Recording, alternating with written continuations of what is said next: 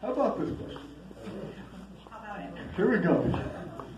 I'm almost, I'm very interested to hear the response to this question.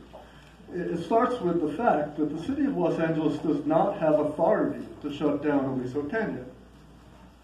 If Aliso Canyon continues to operate, what would you propose the city of Los Angeles do about it? Yes, it is true that the city of Los Angeles does not have any jurisdiction over Aliso Canyon. However, the city council member can definitely work more effectively with state and federal elected officials because they have jurisdiction over the regulatory agencies.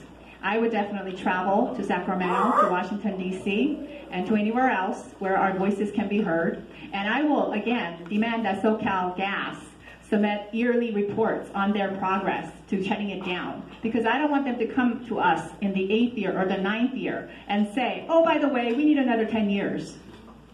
Thank you. Okay, thank you. Mr. Dar. Yeah, Jeff Dar, here we are at Ground Zero, school that was closed.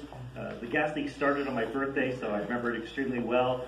We need to sit here, I mean, seriously, it's, we're here, air filter is not the answer. What we need to do is, and I will fight in my power, to sit here and rally the neighbors and give a voice so that we could work with our county, our state, and our federal legislators and every power group we can find so that we can unite the community to create as loud a voice and as loud a protest. We need to explore more lawsuits potentially.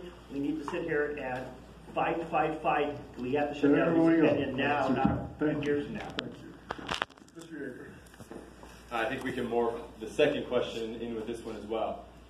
It is correct, the City Council has no jurisdiction to shut down Aliso Canyon, but what we can do is reinvest with DWP in electrifying the grid, making reinvestments in green technologies to lessen our dependency on the use of the gas from SoCal Gas or from Aliso Canyon. We could look, it's already operating at 30% capacity. The less that they have to, take away for our use, the less that there's going to be a need for it. So as long as we continue to reinvest in our green technology, we'll see less dependency on Aliso Canyon.